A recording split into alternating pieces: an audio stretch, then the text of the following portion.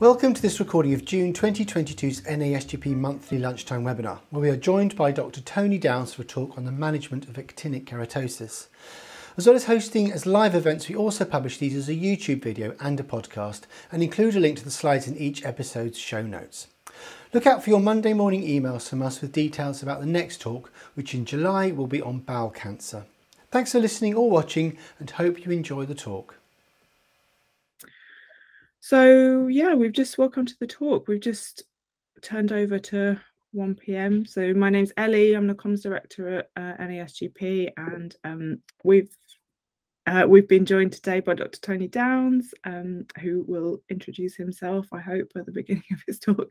And we've also got Dr. Richard Fieldhouse chairing. Dr. Fieldhouse is a GP locum, but he more sort of pertinently, he's also the founder and chair of the National Association of Sessional GPs, and we're hosting today. So, Dr. Downs, if you're ready, it'd be really nice to hand over. Thank you. Thank you very much for asking me to talk. My name's Tony Downs. I'm a consultant dermatologist in sunny Devon, and hopefully after this talk, you'll have everything you need to know about actinic keratoses. These are my disclosures. So actinic keratosis is one of the commonest reasons that we get referrals in secondary care from primary care. It's very common. It's commoner in men compared to women, and it's commoner the whiter skinned you are. So skin types 1, skin types 2 will have more AKs than those with darker skin types. It's commoner in an older age group, and it becomes more prevalent in an older age group. So in populations that already have a large elderly population, then you will see a higher incidence and prevalence of actinic keratosis. And it's commoner where the sun shines. So people who live in parts of the world like Devon and Cornwall, where I'm based, will have a substantially higher proportion of actinic keratosis compared to other parts of the UK. So it's estimated in the southwest of England, 4 times the national average for actinic keratosis and skin cancers. Hi, Dr. Downs. Sorry to interrupt, but if you, I just wanted to let you know that the slides aren't moving on. So yeah, if you are they moving on now? If you skip through those in your window, we should be able to see the point that you're on. Hang on. Fab. Okay, we've got them now. Okay, fine. So there we are. I was just on that. I was only on the first slide anyway. So actinic keratosis. So why do they happen? So ultimately, it's ultraviolet light that damages the dermal DNA, and over time, that can present as actinic damage on the skin. It is a precancerous condition with a low risk of transforming into squamous cell carcinomas. And as already stated, commoner the older you get, but also in immunocompromised groups as well. And if you want to know the nitty-gritty of how actinic keratosis manipulates the DNA, then there are lots of people who are working quite hard to try and work all of that out. But ultimately, you might want to just stick on the top bit that says UV radiation, and the bottom which says keratinocytes. And a lot of work is looking at trying to unravel why this is happening and how it happens, because obviously that leads to potential new treatments for this condition. So why treat actinic keratosis in the first place? Well, the goal and the aim is not only to reduce the number of actinic keratosis an individual has, but also to prevent future skin cancers. The various treatments do provide good short-term efficacies and a cancer reduction. However, there is no evidence that any of the topical treatments we use actually reduce future skin cancers in the long term. All the various treatments for actinic keratosis are not 100% effective, and there will be a relapse rate, which is on average about 50% over 12 months. The best treatment option is cryotherapy, which isn't available as it used to be in primary care. And there's more research, but the reason for treating actinic keratosis is that we know that actinic keratosis do progress on to become squamous cell carcinoma.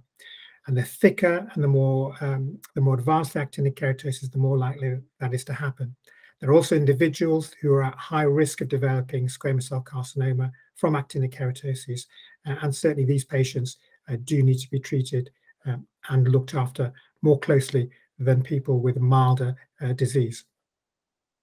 There's increased risk of squamous cell carcinoma transformation from actinic keratosis from the ears, scalp, and the lips, also in patients who are on azathioprine and cyclosporin. Azathioprine and cyclosporin used to be stock medications for transplant patients, but those medications have been superseded by mycophenolate and tacrolimus, which are less likely to induce skin cancer. I mean, but that doesn't. But that still means that there is still a large cohort of individuals who used to be on the azathioprine and cyclosporin who have had their DNA partially damaged, and in combination with ultraviolet light, increase their risk of developing AKs as well as squamous cell carcinomas. The more actinic keratosis you have, the more likely you are to develop squamous cell carcinoma. The more likely you've had years and years of chronic sun exposure, the more likely you are to develop squamous cell carcinoma. So what do they look like? Well, some patients have no symptoms at all, but others may complain of soreness, itching, peeling, roughness, bleeding, and the fact that they don't look nice. It's difficult to apply makeup on top of the actinic keratosis to disguise them. They bleed, they stain clothes, might leave blood drops on your pillow. And patients who have these worry that they might develop into skin cancer. Some patients understand that they have this weird designation of being precancerous, and that in itself can be concerning and worrying. There are essentially two types of actinic keratosis.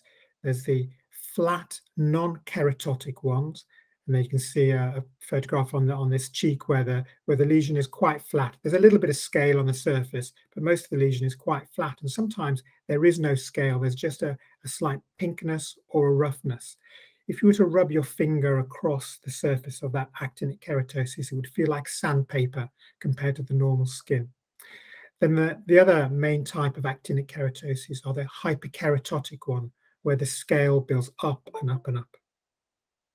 And you can see that more clearly on the ear. So this is another ear with hyperkeratotic actinic keratosis.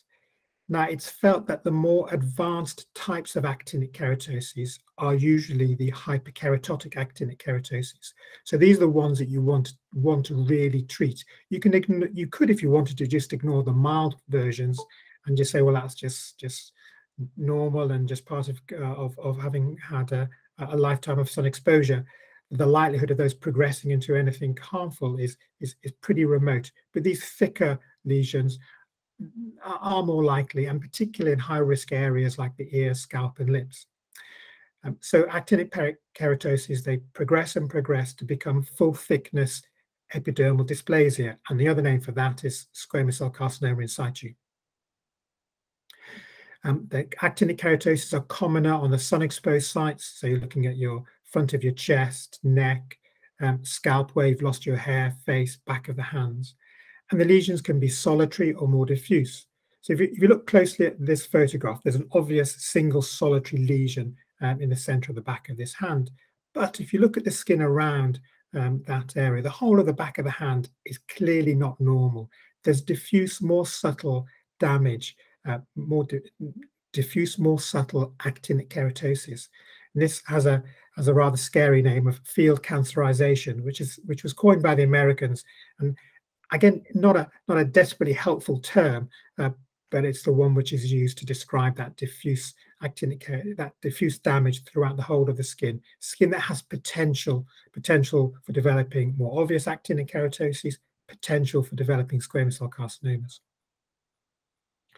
Lesions can be single or multiple and diffuse. So this patient has lots of multiple discrete lesions over the face, and you can imagine how that multiple lesions like this would upset an individual like this, who may find that they bleed, difficult to apply makeup, difficult to cope with the soreness and the itching that they cause. This is a variant of actinic keratosis called a cutaneous horn. which is a descriptive name to describe the elevation over the skin. It's hard keratotic lesion. This is an actinic keratosis variant called actinic colitis. So sun damage, usually chronic sun damage, usually on the lower lip, commoner in men and commoner in women who do not wear lipstick because lipstick is a great sunblock. So there are two photos, one with a slightly mild area of actinic keratosis, which is only just slightly red and not elevated. It is flat, and again, if you'd run your finger over it, it would feel like rough sandpaper. And a more advanced actinic keratosis, which is still likely to be actinic keratosis, but the concern for that one is, has it progressed on to squamous cell carcinoma? So these two types of lesions would require a different approach. The very mild one, that could be treated with a topical agent, whereas the more advanced one, you really want to take a biopsy from that, because this one's verging on the way to developing squamous cell carcinoma. It might require a surgical excision. Beware the elevated lesion. So actinic keratosis can have scale, and that scale will be flush with the surface of the skin. This lesion has the typical actinic keratosis scale, but is sitting on top of a pink fleshy body, and it will be tender on palpation. If you were to press that lesion, the patient will say, yes, that hurts. This is a well-differentiated squamous cell carcinoma and requires excision. So for contrast, there's the flat actinic keratosis on the back of the hand we saw earlier, and the scale is flush with the surface of the skin, compared to the squamous cell carcinoma, which is sitting on that pink, juicy mound of flesh, topped by the keratosis. Dermatologists have dermatoscopes strapped to themselves like chest physicians have stethoscopes. They aid diagnosis, and I'd be lost without using one, and they're great for helping confirm diagnoses. They're great for helping decide whether an actinic keratosis is just an actinic keratosis or a squamous cell carcinoma. And here's some examples of what actinic keratosis look like under the dermatoscope. So this is an early lesion, a mild area of actinic damage or actinic keratosis with something called a pseudo-red network. It looks like the surface of a strawberry. This is a more severe actinic keratosis where there's scale building up in the center. You've lost that rosette, strawberry-looking appearance, and the vessels are changing. Rather than there being a diffuse reticular red network, you can see the individual vessels, and they're lining up as linear vessels radially.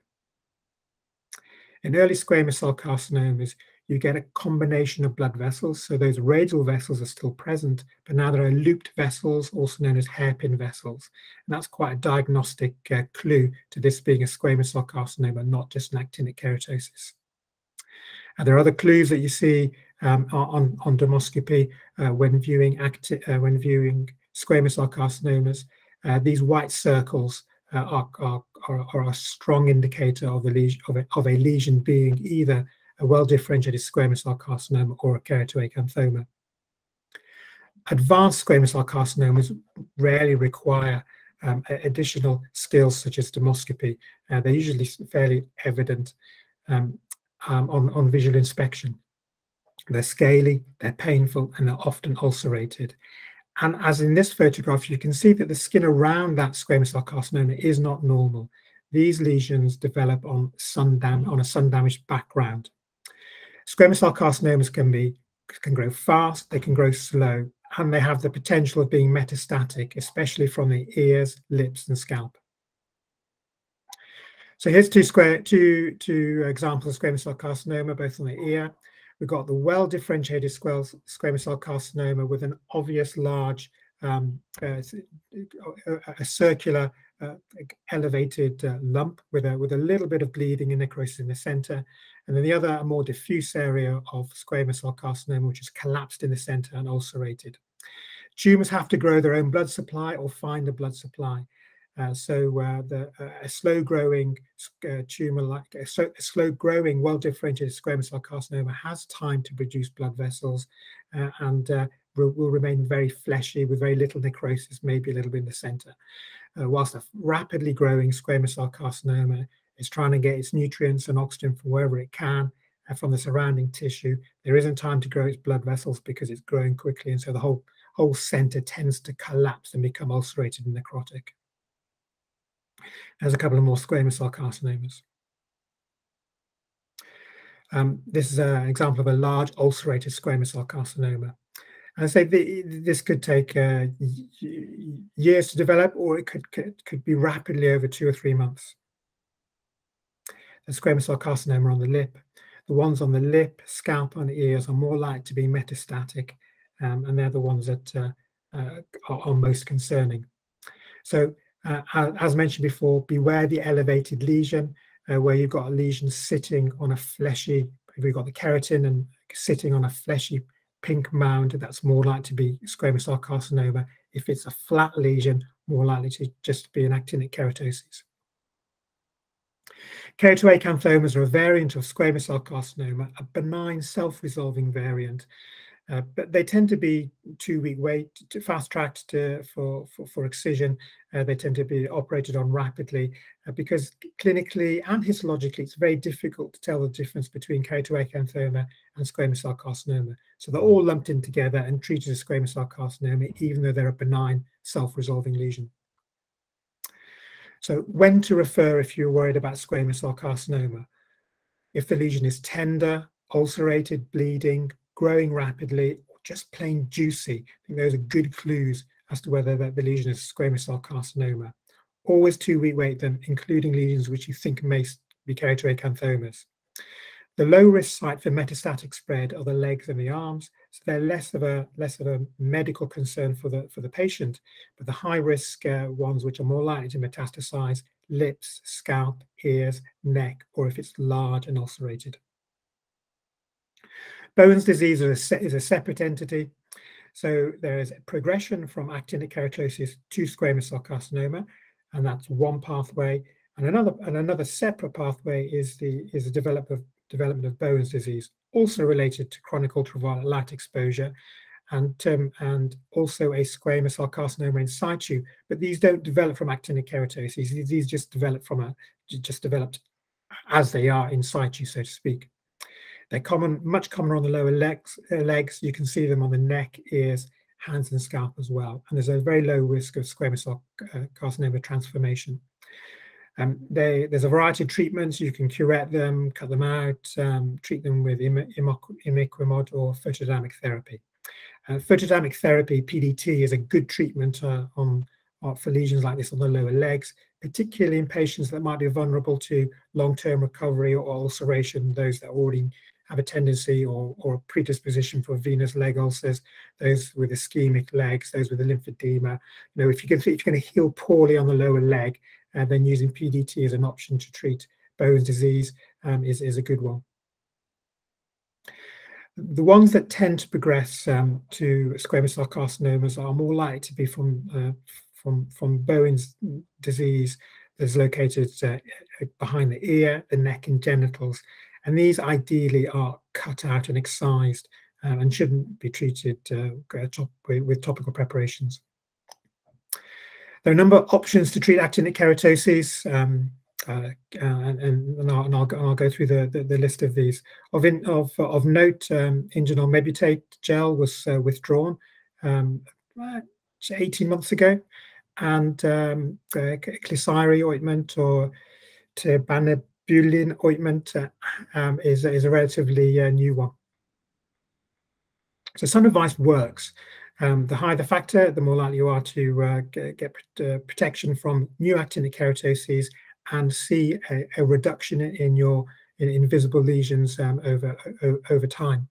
The darker your skin type, the better you respond to some protection. So patients who are skin type 2 and 3 do better with some protection and some block against developing future actinic keratosis. And the younger you are when you start using sunblock, the more beneficial it is, and the less future actinic keratosis you're going to get. So to run through the various topical treatments, there's 3% diclofenac gel, Efudex cream, there's photodynamic therapy, there's imicamod, and there's Clisari. So 5-FU cream, Effudix cream, probably the gold standard treatment.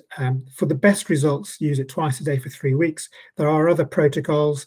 Some people use it daily for 6 weeks. Other people use it more intermittently for longer periods of time. But the best clinical rates of success of clearance is twice a day for 3 weeks. Effudix can be used on hyperkeratotic or non-hyperkeratotic lesions. It causes a marked inflammatory reaction, which is often worse in the summer because it's a photosensitizer. So it's a better treatment to use in the winter than in the summer. You will get recurrences and expect around about 50% over a 12-month period. But patients don't like it because of the marked inflammatory reaction. You can co-prescribe topical steroids to try and dampen down that reaction. Personally, I don't think that works. So this is 5-FU being used on a large area, best used on a small area, and used in the summer, and hence the more aggressive photosensitive reaction. Another product you could use is 2.5% imicamod cream, a slightly more complicated protocol. Use it for 2 weeks, then off for 2 weeks, then back on again for 2 weeks. You can treat a maximum area of 50 centimeters squared. You will get a florid inflammation. So imicamod works by, it has a chemical which tags the damaged or abnormal cells and makes that visible to the immune system. So the inflammation is caused by the immune system piling and causing that reaction. And you've no way of knowing how enthusiastic that immune response is going to be, hence the wide variety of types of inflammation that you get with this particular product.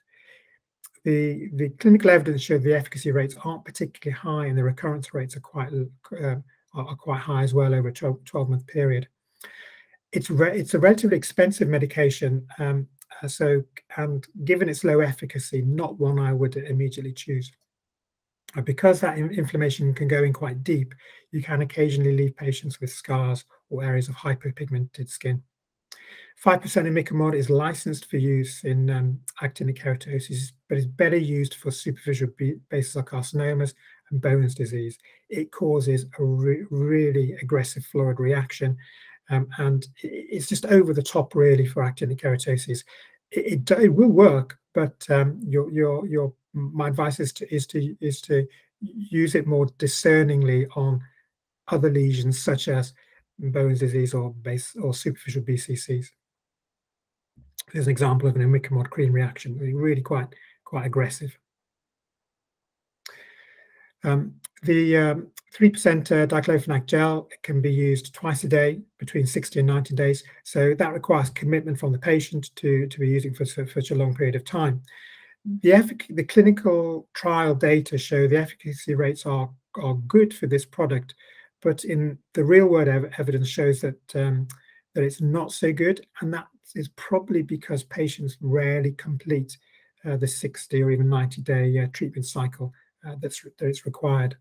You can't use it in patients who are allergic to aspirin or non-steroidal anti-inflammatory medications, and for the same reason you can't use it in patients with gastritis or poor renal function, because it's a non-steroidal anti-inflammatory.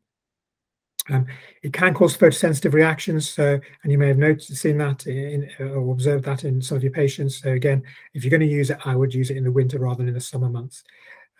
It can cause allergic contact dermatitis as well, and there are cases of that happening. But by and large, it causes very little irritancy, so it's popular with patients because of that reason.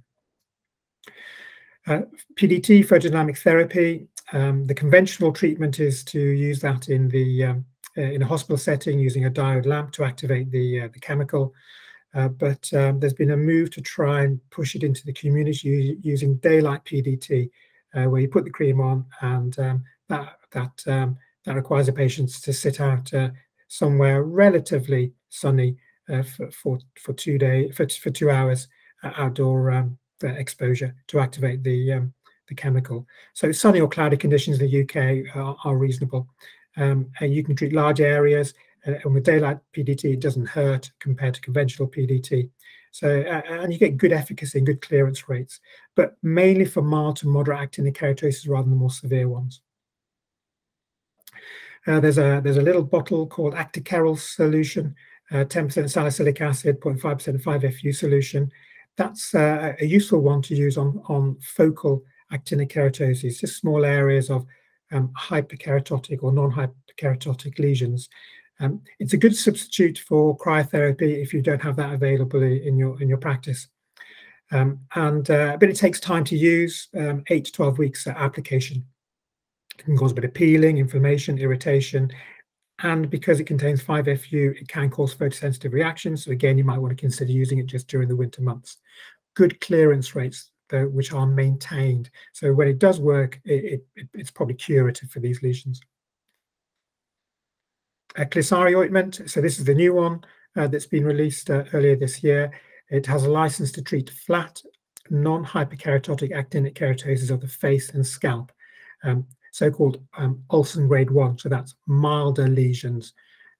So mild to moderate lesions, not severe lesions, not scaly lesions. You can't use it on the lips for actinic colitis, and it's a short treatment course, just 5 days. It causes mild irritation and redness, and you get relatively decent complete and partial clearance rates. I would say somewhere between diclofenac gel and Effudix cream. The face responds better than the scalp, but like all these products, there is partial recurrence over a 12-month period. So these are some. So this is a patient with the types of actinic keratosis that you may wish to treat with Clisari, and that's 3 days after treatment. You can see the reaction is quite mild, and that's 5 days after treatment, and that's 21 days after treatment where it's recovering. So the reactions are mild, and so it might be something to consider in patients who have had bad experiences with other topical products because of irritation and inflammation, and also those that might not be able to cope well with irritation and inflammation, and it does work. Access to liquid nitrogen is more restricted in primary care compared to secondary care, although there does seem to be a rise in popularity of the gas cryo guns, which use the refrigerant to cool the tip of the probe and allow a sub-zero frosting of the skin. And I think they're becoming more popular in the community and in primary care. So they're good for treating, as is liquid nitrogen, focal actinic keratosis and Bowen's disease. Very effective, but your patient will experience blistering and swelling. And if you overtreat the patient, then you can be left with hyperpigmentation. So this is the kind of thing you'd expect following the use of cryotherapy. And what you don't want to see is something like this, where the cryotherapy has been used for too long and has caused a permanent hypopigmentation mark. My advice is, if you've got cryotherapy in your service, either liquid nitrogen or the guns, the cryo-cooling guns, is make sure that you've had adequate training and you've got a certificate to prove that, because there are cases where patients do complain about the cryo guns leaving marks like this, and you need the evidence to back up your service to show you that you've been adequately trained to use these devices. Thicker, juicier actinic keratosis, where you're worried that there might be progression to squamous cell carcinomas, will require histology, and curetting cautery is a good way of getting that histology and removing the lesion at the same time. But obviously going to leave a small scar as a result of that. Treatment adherence, I think, is important with a lot of these types of medications, particularly the topical ones. The longer the course of treatment, any medical treatment, the more likely the patient is to stop using that treatment. If a treatment is causing adverse side effects, the patient is less likely to continue with that treatment. So some of these topical treatments run into those kind of complications. So some of the treatments that we have available to use go on for weeks and weeks and weeks. there's a risk of the patient just simply giving up on the treatment. Some of the products that we use cause a great deal of inflammation, and there's a risk of the patient either not wanting to go back to reuse that treatment ever again, or just simply abandoning the treatment halfway through the process. So the ideal treatment would be one which works well, doesn't take very long to use, and doesn't cause too much of an adverse reaction. This table just describes all the options that are available for you to use and prescribe as we are today in 2022. I've also put in a little flow diagram about how best to assess your actinic keratosis. So you evaluate your lesion, you're happy that it's an actinic keratosis. Is this individual a high-risk individual? Are they immunosuppressed? Then consider referring on to a specialist. If they're not a high-risk individual, you're happy with a diagnosis of actinic keratosis, then decide whether or not you've got single solitary lesions or multiple lesions. If you've got multiple lesions or field change, then the best treatment options are Klisyri, Efudix, 3% diclofenac gel, imicamod, PDT. If they're single solitary lesions or just a small grouping of lesions, then again, Klisyri is quite good, Efudix, Actikerol, cryotherapy, or curettage if they're quite thick and juicy.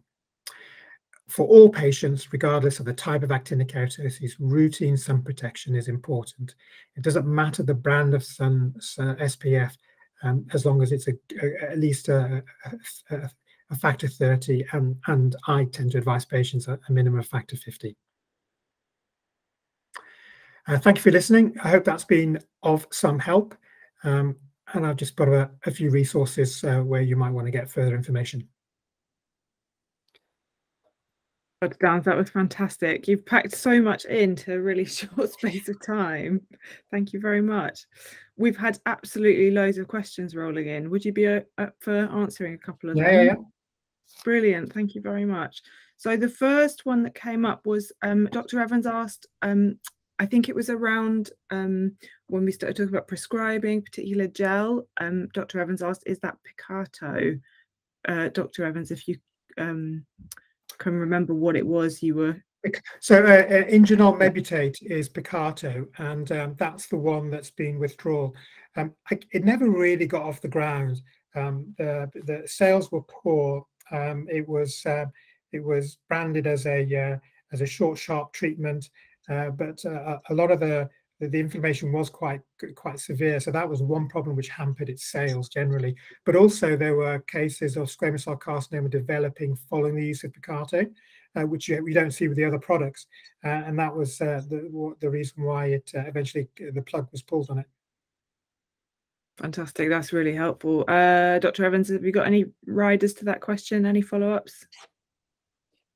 If you do, you can stick them in the chat. Or you? No, you're all good. Okay, cool. So I said we had loads of questions, so I'm going to move on really quickly. Dr. Thorpe has asked, in reality, how risky is the use of diclofenac 3% for patients with GI or renal conditions? Okay, in reality, probably not, but it's in the information leaflet. The MRHC decided, or whatever they're called, MRHC decided to add it in because of some case reports. But I would suspect in reality, highly unlikely to be a problem. That's fantastic. Thank you. And yeah, if we raise your question, you've got a follow up, just stick it in the chat or raise your hand. So Dr. Donati has a question as well.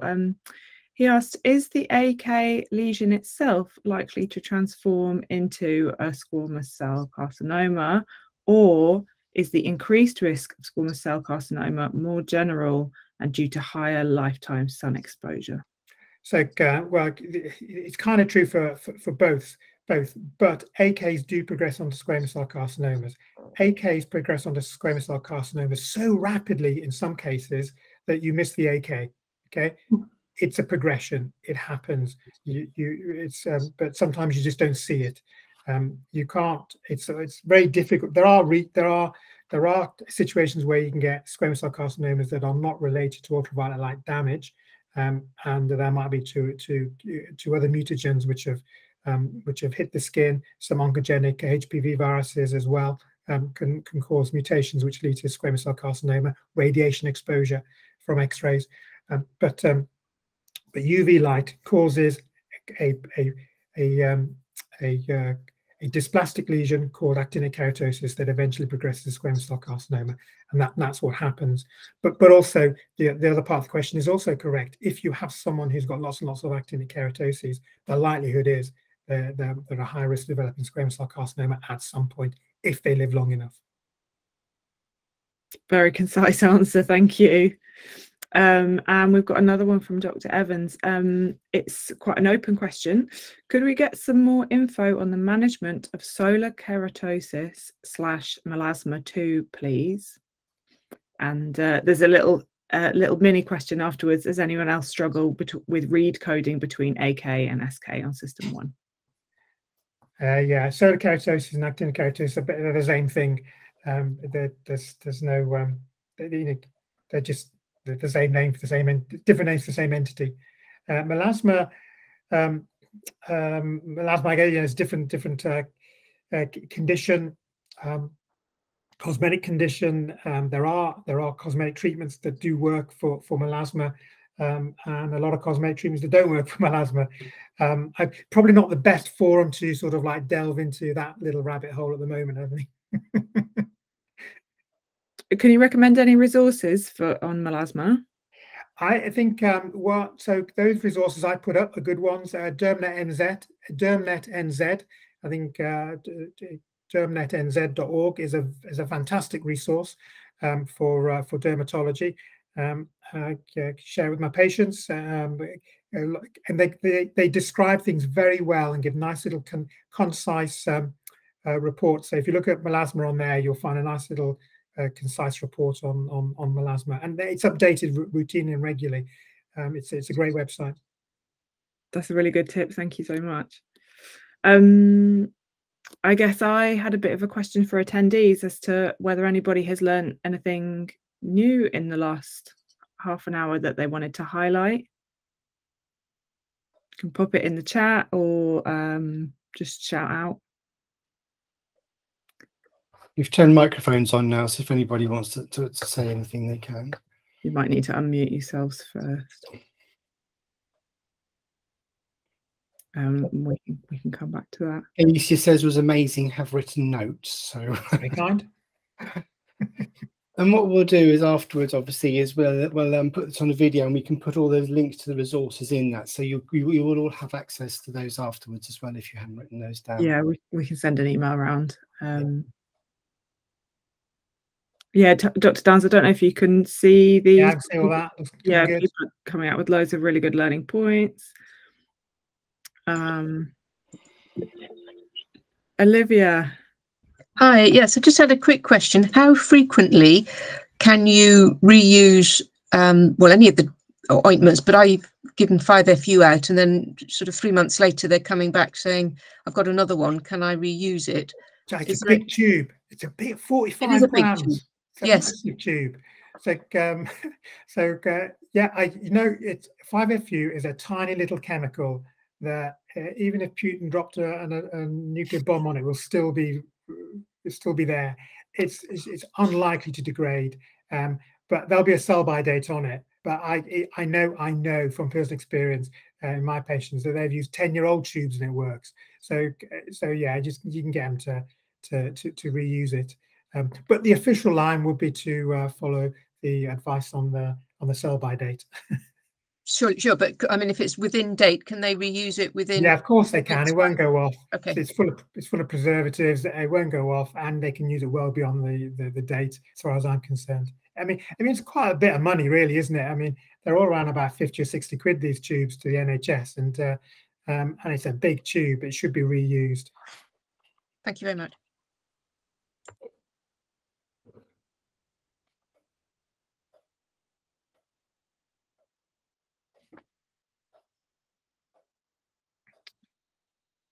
Just having a look for a few more questions. Some really good learning points coming up in the chat.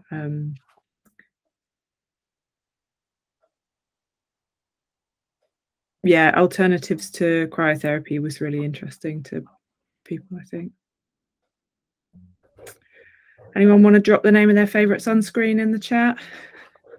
Someone already has. Yeah, I spotted somebody's kicked that off already. Dr. Downs, anything in particular that that you find, I don't know whether you work with trainees, but when you're working with other doctors or clinicians, that is a surprise to them, or things that patients are surprised by? In what way? Sorry, I don't understand. Any kind of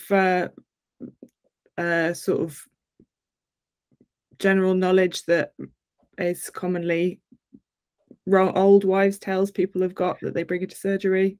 So that's my dog barking. Don't know that. I think the sunscreen thing. People do, I get a common question: which sunscreen should I use? My stock answer is that whatever you like. If you've got chronic sun damage and you're at risk of developing squamous cell carcinoma, you need to be using a sunscreen routinely and regularly. People go, well, I wear a hat, it's not good enough. You need to use an SPF 50 daily, and you need to find one you like. There are so much choices now. There are sprays, gels, creams, mousses. There's so much to choose from. So find one you like and find one you're happy using on a daily routine.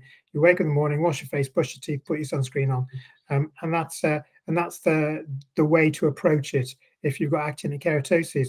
Otherwise, you're going to be back in 10 years, me chopping out skin cancer from your face. And the use of the sunscreen works. The clinical evidence is there, and the burden of actinic keratosis and squamous cell carcinoma in the United Kingdom is enormous. It's beginning to chew up a lot of resources and a lot of money. And there's like stopping smoking, there's a good way of still being out in the sunshine and enjoying the open air in the daytime, but protecting yourself.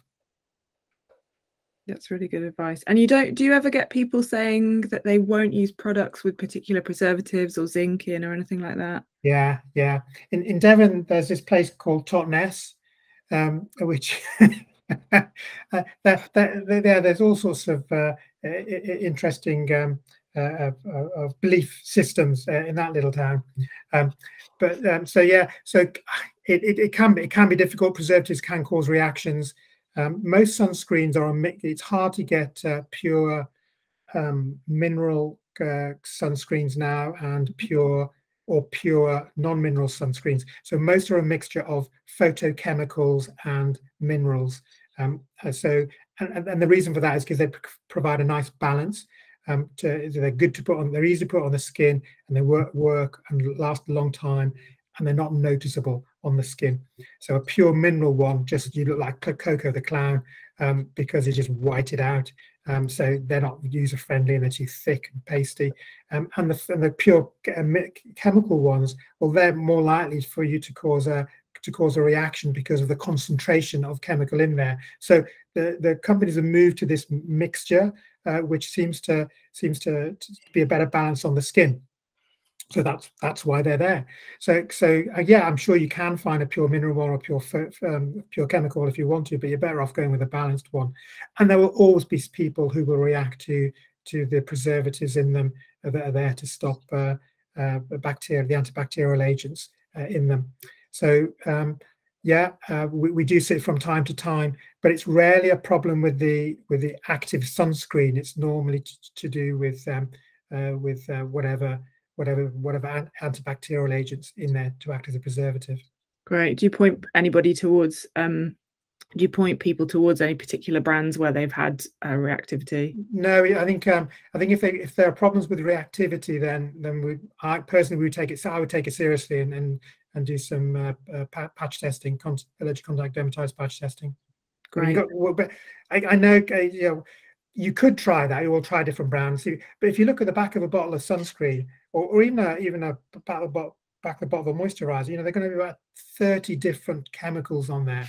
So I think it's very hard for an individual to go, oh, what else should I use? It's much better to know what I'm actually allergic to, and then go from there.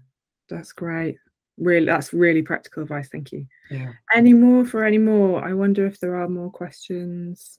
We really appreciate GPs giving up their lunchtime to come and join us. I know it's always a bit of a gamble joining an education event, but we've got a really great program of speakers, and we love everybody that we work with. Our next session is going to be on bowel cancer, and we're working with Bowel Cancer UK on a talk that will just focus quite generally on sort of concerns that would affect patients presenting in primary care. Obviously, Deborah James is top of the news agenda, so it's on patients' minds. It's probably on our minds too. Yeah, we're getting loads of thank yous in the chat, Dr. Downs. I hope you can see them all. Great, and thank you then, Dr. Downs and everybody. Thanks, Ellie, for hosting. Thank you, everybody, for coming along. Really appreciate it. Thanks for all your support, and see everyone next time. Thank you. Goodbye. Our next talk is on the 7th of July, so yeah, you can join us then. Bye-bye. We'll put that in the email too.